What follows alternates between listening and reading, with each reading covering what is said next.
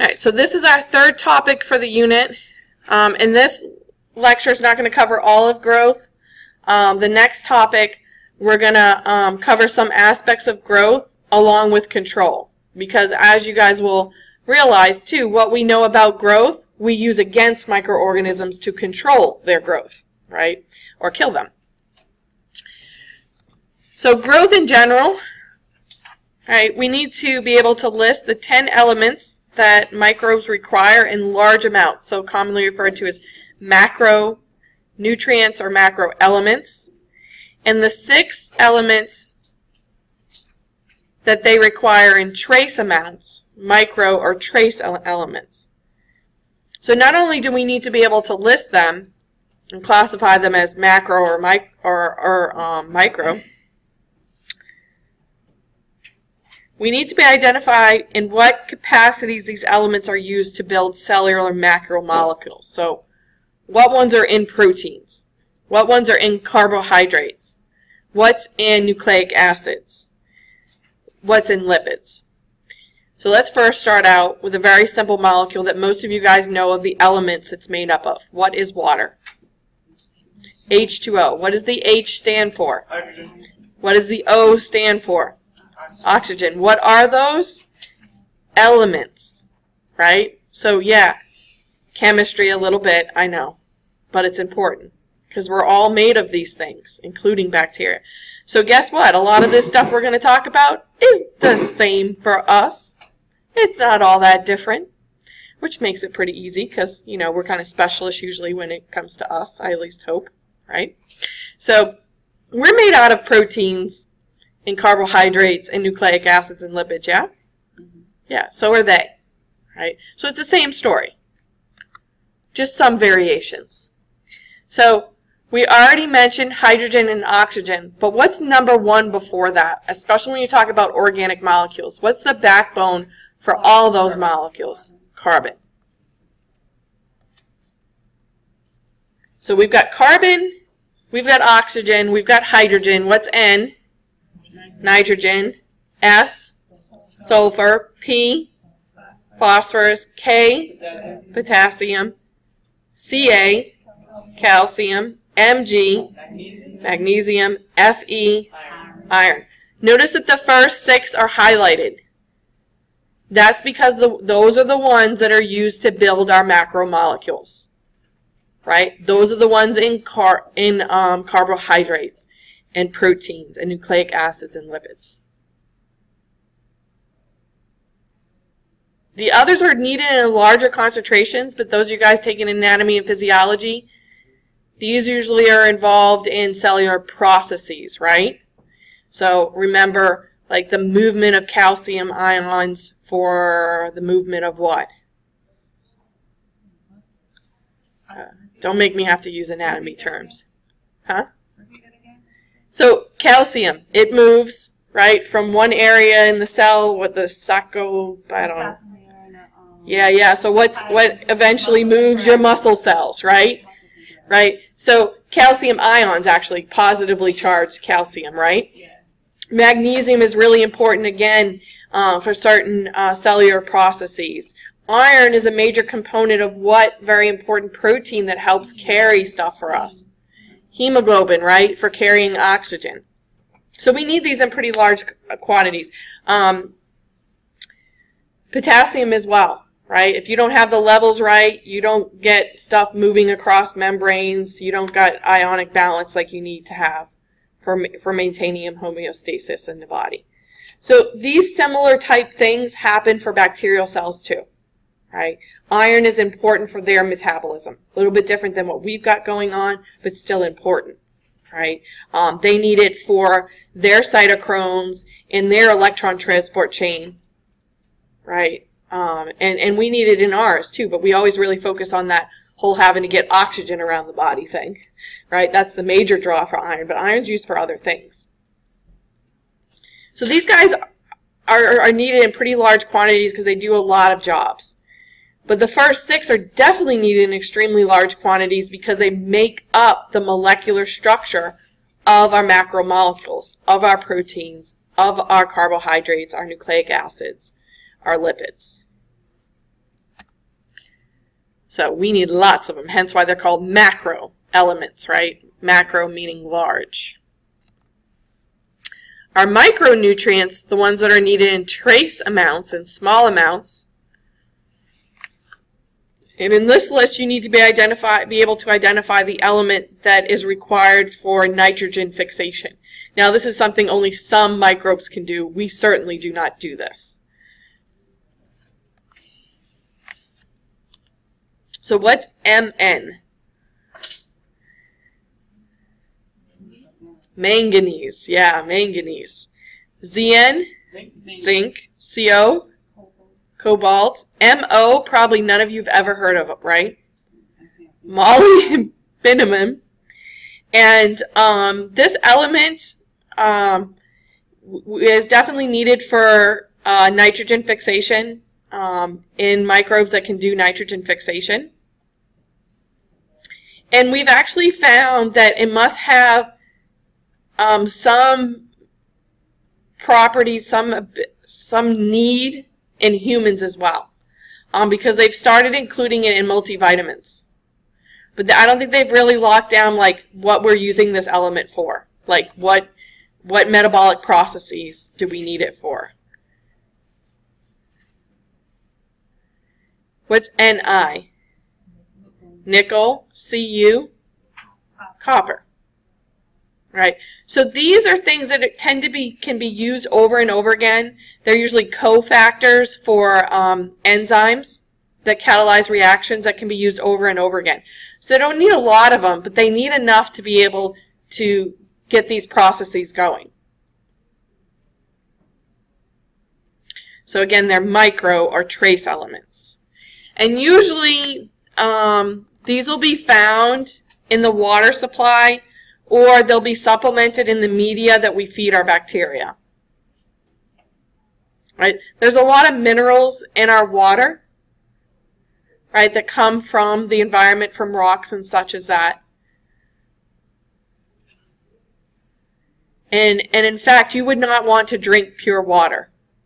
It does not taste good. That would probably destroy cells. Yeah.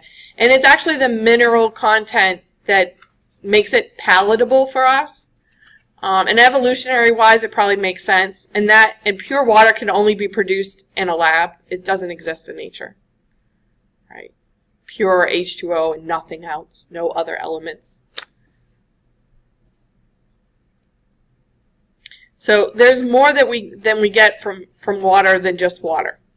Right? You get a lot of minerals, trace minerals that you need.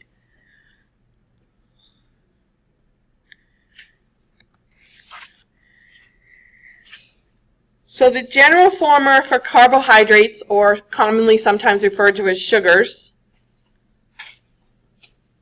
or saccharides, monosaccharides meaning a single sugar, di, two, right? Polysaccharides, many sugars hooked together. The general formula is a carbon and a water molecule, hence why they're called carbohydrates. They're carbon and water. So notice that for this 6-carbon sugar, right, remember water is H2O, so 2 times 6 is 12, 1 times 6 is still 6. So this is why, right, they're called carbohydrates. They're basically carbon atoms with a water molecule.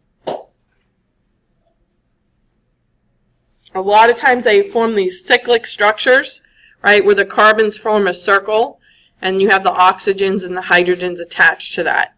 So here's good old glucose, right? Glucose is a main source of energy for organisms that use chemical forms of energy, right? They'll break down this molecule and utilize the energy stored in the bonds.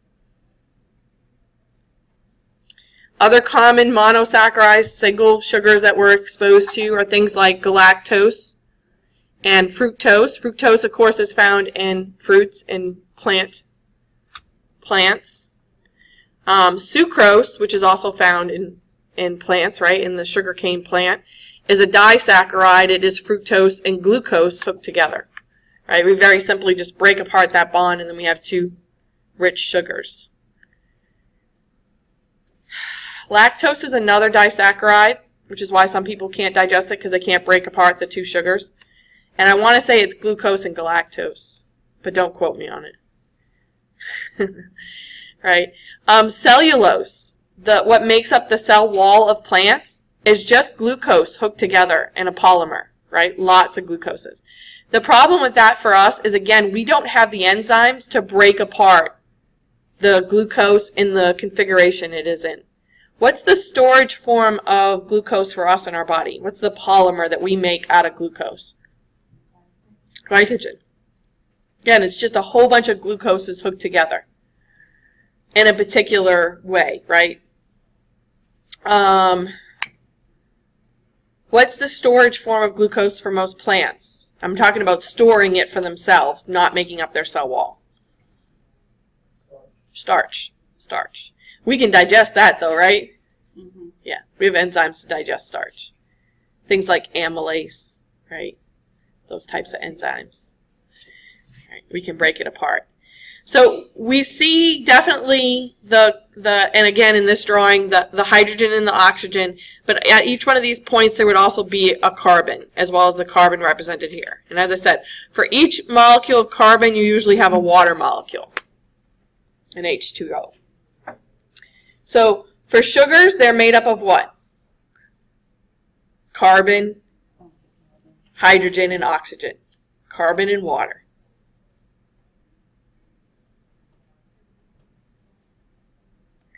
So there's a hydrogen at every corner? No, carbon. Carbon. Because the formula here, right, is 6 carbons, right, 12 hydrogens and 12 oxygens, but this is written in a simplistic form where each one of these points here is a carbon. So if you were to count 1, 2, 3, 4, 5, 6 carbons. This point actually has an oxygen. Do you see how that oxygen is drawn there? And then you would count 6 oxygens as well. 1, 2, 3, 4, 5, 6. And then if you count all the hydrogens, there should be 12. I don't feel like counting to 12.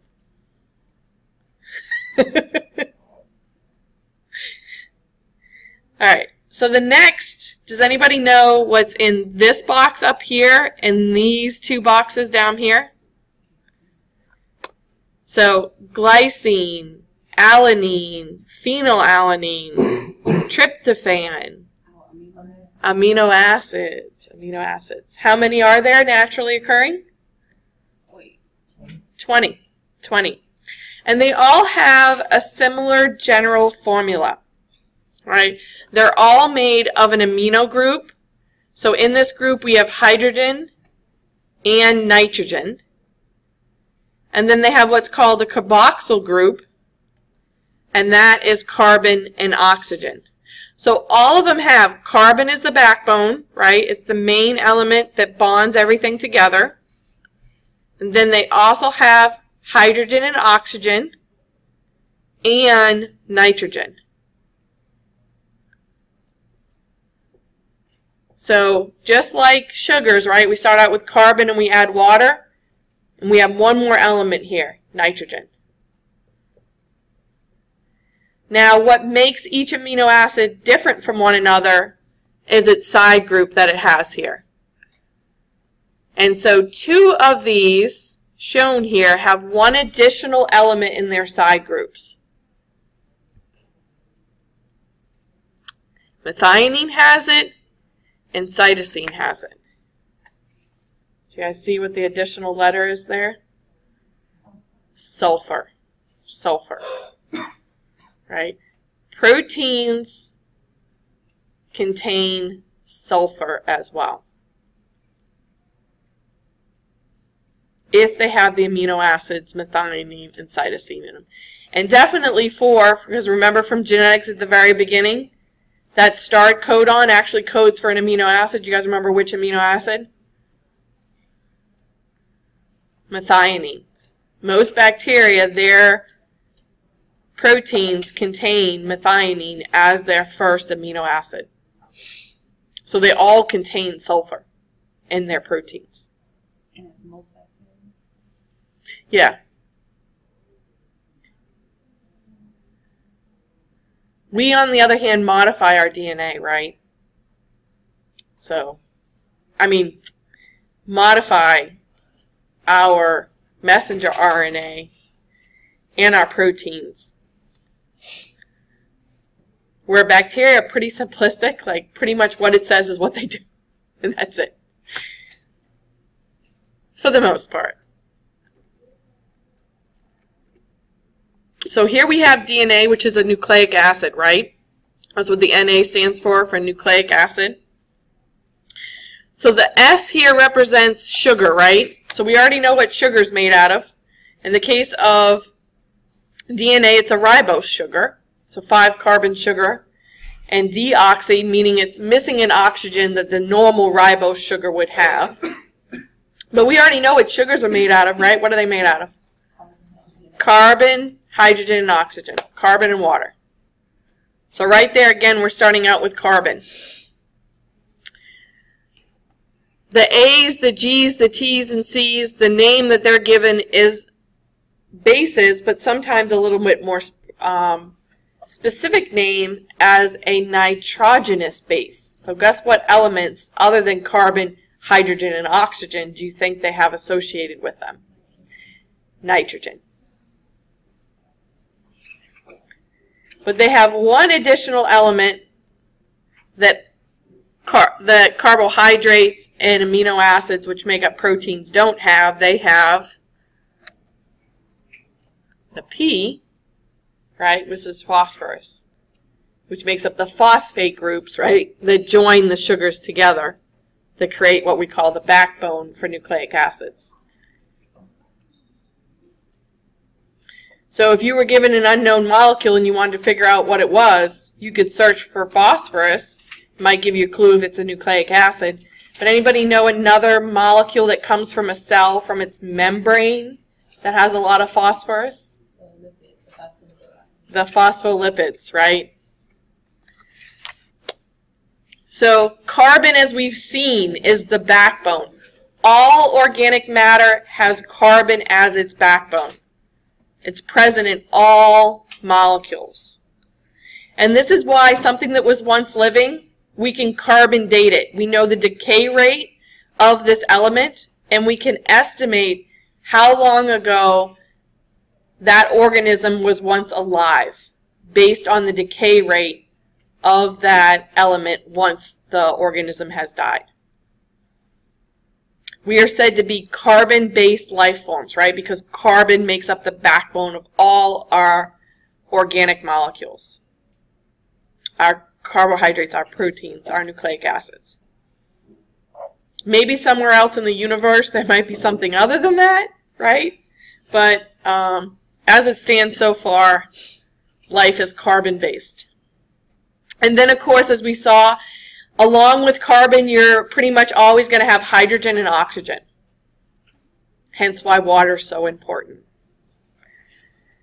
The electrons associated with these elements, because remember, these elements are made of neutrons and protons and electrons. The electrons play a role in energy production and the synthesis of macromolecules. Because how does an amino acid hold on to another amino acid?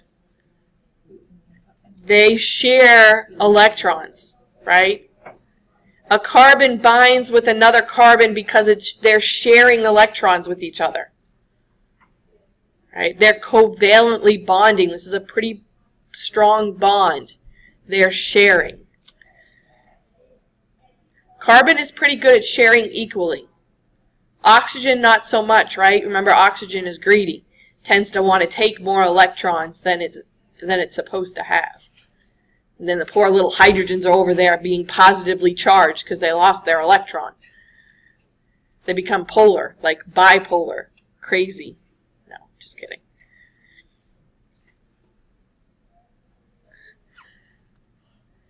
So where do we get the other things we need? So where's nitrogen and phosphorus and sulfur? And how do they come into play? So they're important, right? Because we need nitrogen for the amino acids. We need phosphorus for the phospholipids and nucleic acids. We need sulfur for the 2 amino acids, cysteine and methionine. So sources of nitrogen, right? You got your good old amino acid formula, and each amino acid, this R group will change depending on the amino acid, but you still got that carboxyl group in the amino group, and that's what joins one amino acid to the other. You got ammonia here, which again, notice is nitrogen with a whole bunch of hydrogen. You got nitrate and nitrite, which are nitrogen and oxygen, whether it be 3 oxygens or 2. And thankfully this isn't chemistry class, so you don't have to know the difference between the two. And then, of course, we've already mentioned, right, some organisms, some bacteria specialize in this whole nitrogen movement and assimilation. So they can change nitrogen into different forms, right? They can turn nitrate into nitrite by assimilating nitrite reduction. Or is it I can't remember which way it goes. Nitrate. It says both of them. But anyways. The really important thing is that nitrogen in the atmosphere in its gaseous form cannot be used by most organisms. So the bacteria in the soil that convert nitrogen gas into the organic forms of nitrogen that can be utilized by plants, then eaten by animals, is what cycles the nitrogen through the ecosystem. So they're very important. The unfortunate thing too is there are microorganisms that do the reverse, that actually break nitrites and ammonia and nitrates into nitrogen gas, and they are called denutrification, right? Because they're removing nitrogen from the soil and putting it back in the atmosphere as gaseous form. We don't like those guys so much. We really are dependent on the ones that are going to put the nitrogen back in the soil and make it available to plants. Phosphorus, most organisms can use it in its inorganic form and directly incorporate it into the cells. For sulfur, most organisms use sulfate. And again, we have organisms that convert sulfur into this form. And that's sulfur with 4 oxygens. So next time we'll start off by reviewing this table, right, and filling it in